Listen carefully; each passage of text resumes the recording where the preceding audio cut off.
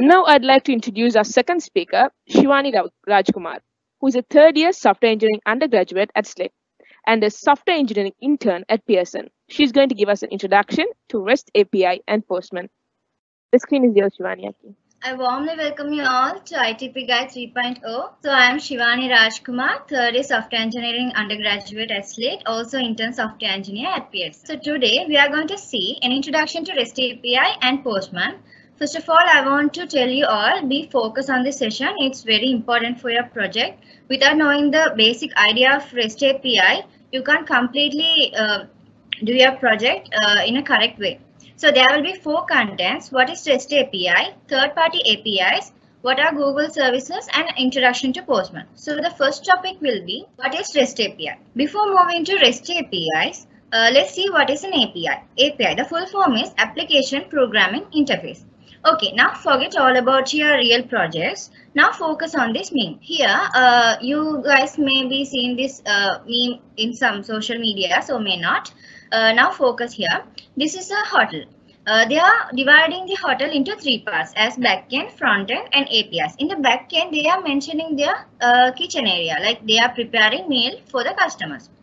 As a front-end area, they are mentioning their sitting area. That means where the customer are being seated. So as APIs, they are mentioning the waiters. Why are they mentioning like that?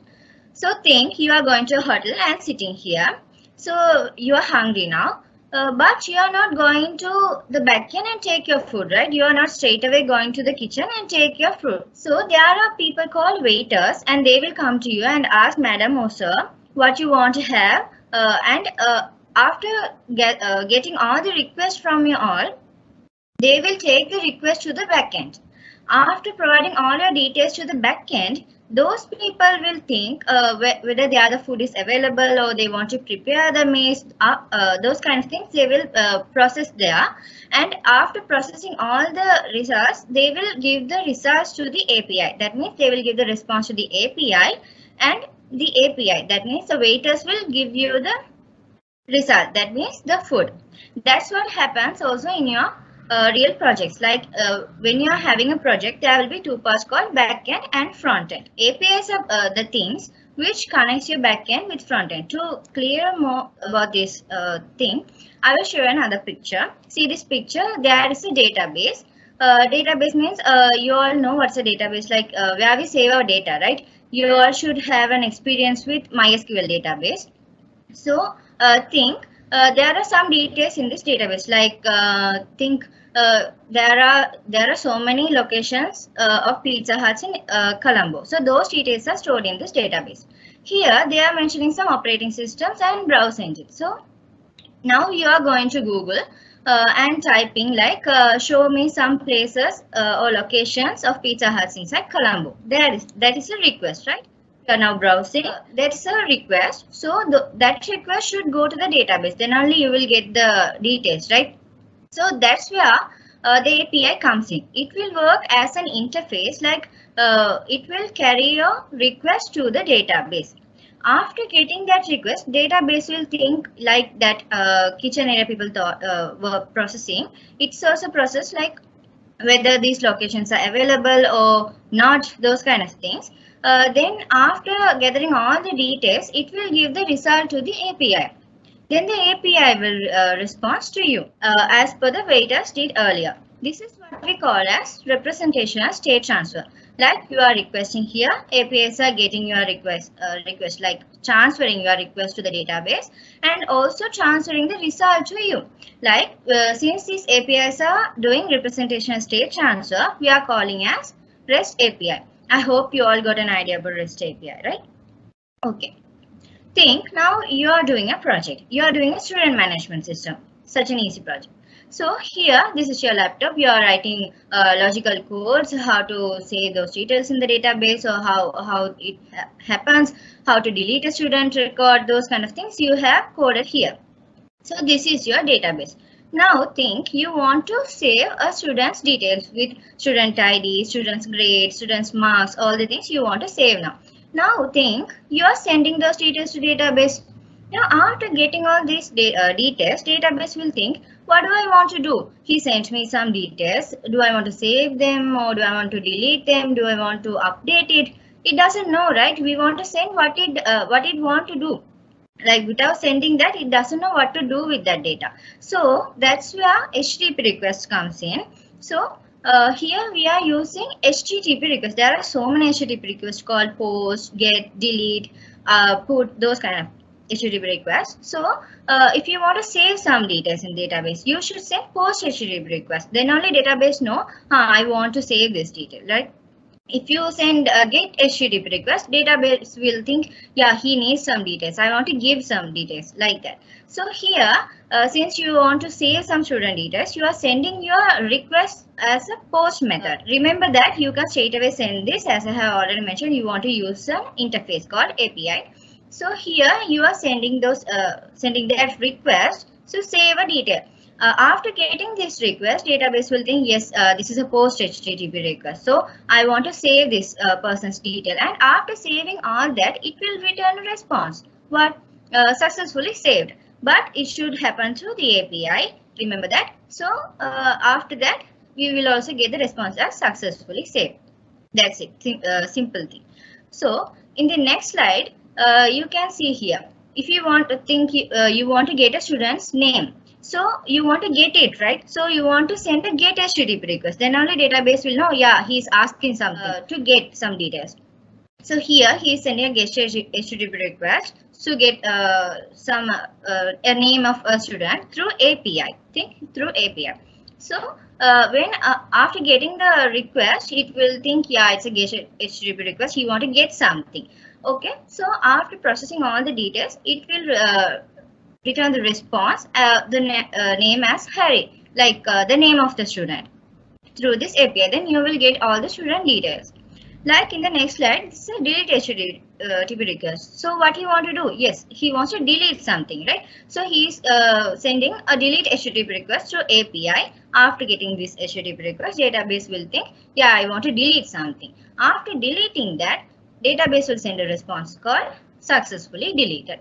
This is what happens in REST API. This is so important to our project. There are so many HTTP requests and you should use them in a correct way. So the next topic is third-party APIs. Who's a third party? Think in the world, who's a third party? A person not in between you and your mom. Those kind of persons. So think there are so many third-party APIs. Let's see some examples for them. So now forget about your student management system and think now you are creating an app, such a beautiful app. And now after when customer log into your app, you want to show them the weather details. Like what's the weather today, what will be like tomorrow, what was yesterday's weather, those kind of things. But you are not an expertise in meteorology. Like you just can't go out and measure all the raindrops and weather related details, and that kind of things are crazy, right? You are not an expertise in meteorology. So there's a department called Department of Meteorology. They are having their own web application, they're having their own database. They always try to save all the weather related details in their database. That's a different web system. So think your name is Miro. So Miro is struggling with this project, how to include this weather related details. He's not an expertise. So Department of Meteorology people saw Miro. So now they are calling Miro. Miro, come, we are going to help you. Since you are not an expertise in meteorology, we are going to help you to include weather related details inside your project. Okay, now this department people are telling Miro, now we will provide you some URL like HTTP blah blah blah, that API kind of thing.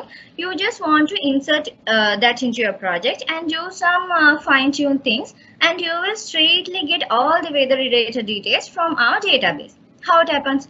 So it's Miro's own project, right? Department of Meteorology is a third party, but they are helping Miro to help his customers. That's how the third party works. So I'll show you another beautiful example. So Pygmy. Most of you have used Pygmy app. So it's a trip advisor. You can track your driver's way, you can track your ways, you can track your driver's details, like but you can pick me's their own app, but you can see Google Maps inside Pygmy. How it happens? Google is a third party, but Pygmy is using Google Maps. How it's happening? Like this. They are paying some money to Google and getting those API into their project and helping you all. Pygmy is their own project. Google is a third party. Okay. The next example is Health Promotion Bureau. I'll show you how it happens. Okay. This is the website, official website of Health Promotion Bureau, and I am in the API tab. This is the API documentation. See here the word endpoint. What is an endpoint? What is a URL? Unified Resource Locator. Where the details are located. Where's the end? Where we can go and take the details. Where's the end? But here they are telling it's a GET HTTP request, right? Think. Now you want to know how many deaths are in Sri Lanka currently, what's the PC account today, how many people got affected by COVID-19, those kind of things you want to know. But daily you can't go to every home and every person and take some research papers, and you can't do like that, right? So Health Promotion Bureau decided to give an awareness to people, like we will give you an HTTP blah blah blah. Go and search this and you will get some details, and you will get all the details because you should know about the COVID-19 cases. Think Health Promotion is a third party. Now we are not collecting those details. Let's see what happens with this. This is a GET HTTP request. You guys can think we are going to get something. Let's see what. I'm pasting here and putting an enter. See, here you can see all the related details of COVID-19, local dates, the new dates, the particular dates, PCR accounts, all the details are available. So this is how a third party works. Okay, now I would like to go to the next topic, but it's also related to third parties. What are Google services? Like there are so many Google services like Google Calendar APIs, Google Chat APIs. These kind of APIs you can include inside your project and make some fine tunes and make your project so colorful. And this is the website of Google APIs Explorer. Here you can see so many APIs from A to Z, and you can search these APIs and and search how to include them into your project, inside your project, to make your project more colorful. And I recommend you all to even use some 2 to 3 third-party APIs, because you will be getting so many experience with this. It will be helpful when you go to industries. So also as in the earlier session, as Vishara mentioned, please think out of box. Like these are kind of out of box features. Okay. The next thing is introduction to Postman. What is Postman? Postman is a testing tool. So why do I want to take this topic is testing is something important in your project. Think now you are doing a project, a very big project, because each team has 8 members, right? So you should have 8 functions. There will be so many entities, and even in each functions there will be some 2 to 3 entities maybe.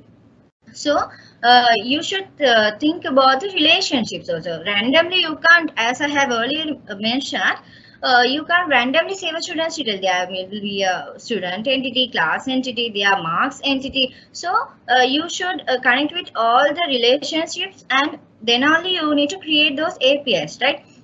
You need to test whether these APIs are working before connecting to the front end. Then only it will be easier when you run your application, right?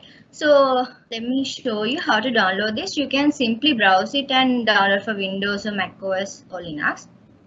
So after downloading, this will be the UI, and see here there are so many types called collections, APIs, environments. There are so many things. Here I'm going to tell you about collection. What are collections? Think you are having 2 projects in your this coming semester. So for those 2 projects, you can use 2 collections, right? So easily you can find those API related pages. Like for example, by clicking this plus icon, I can create a collection for ITP. And by right clicking this, I can add a request. You can give any name here. Simply I am giving like get request. So here, see, they are telling like enter request URL. As I have mentioned, you need to request to the database to perform the task. So the URL will be like HTTP blah blah blah. So here there are so many HTTP requests. You can change this to post, or you can change to put, delete. There are so many things, and you can request. So I will show you the previous example also. Here they are telling it's a get HTTP request. I'm copying the same URL, going to the Postman, entering the URL, and here this is the response part. You will get all the response. Okay, sending. Okay, here see the status code is 200. 200 means standard response for successful HTTP request. Here you can see the same details which we gained from the browser, right? So think I am changing this URL. I'm deleting statistical and the dash. Sending. Yeah, the 404 not found error is coming. We don't like that error normally. The requested resource could not be found. So I want to tell that the URL should be same when you send a request. So there are so many tabs here, and there are so many request methods. So there are documentations available. So please search and please try to use a testing tool. Not only the Postman. There are so many testing tools, but I recommend to use such a simple and easy Postman kind of tool to manage your project. So that's all for my session. So thank you very much for your patience. And a member of MS Club will send all the related URLs in the chat box. So if you have any questions, please ask in the Q&A chat. And thank you very much. Gahana, over to you. Thank you for the enlightening speech, Shivaani. And explaining us with the meme was a great idea. It gave us a great understanding about the front end, back end, and API.